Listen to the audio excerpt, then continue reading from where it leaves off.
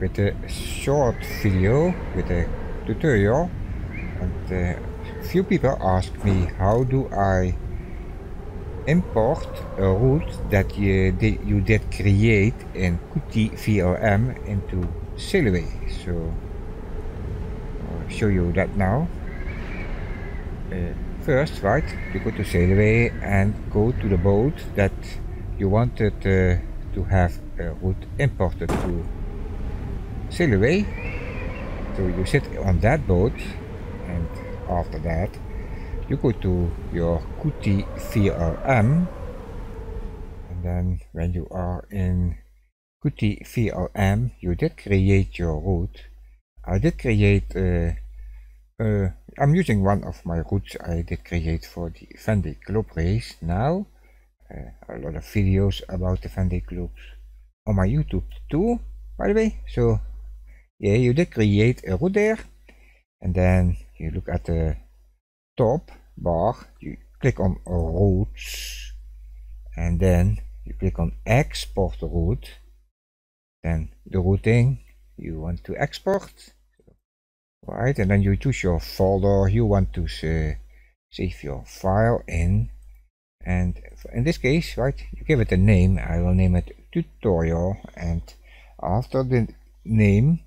you will put in also dot point, right, dot csv,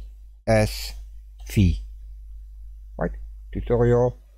dot csv, and you save that one. Then you get a question: export only POIs or also details, and you choose POIs, and then you go back to Sailaway, and you kind of have to go to your the Sailaway website and get in your account there. But to get there easy, I go back to Sailaway and go to the menu and options, then you go to your user profile, right, and then just click the first one, change your email address. It says let's go to the website there, that button, right, and then you end up at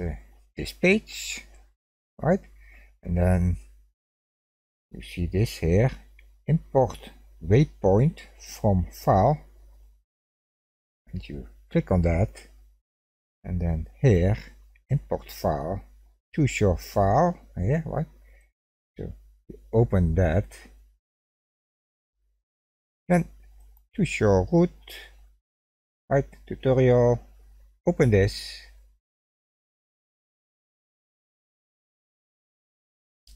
and then you are back here, and then you see the name of your file, and then import waypoints, right, so let's do that, import waypoints, then you get this page. So now it's importing the waypoints to Sailaway, right, you can close this one, and when you're back in Sailaway, you jump simply or switch boats and come back to this boat, or you log out and log in again, and your route will be there.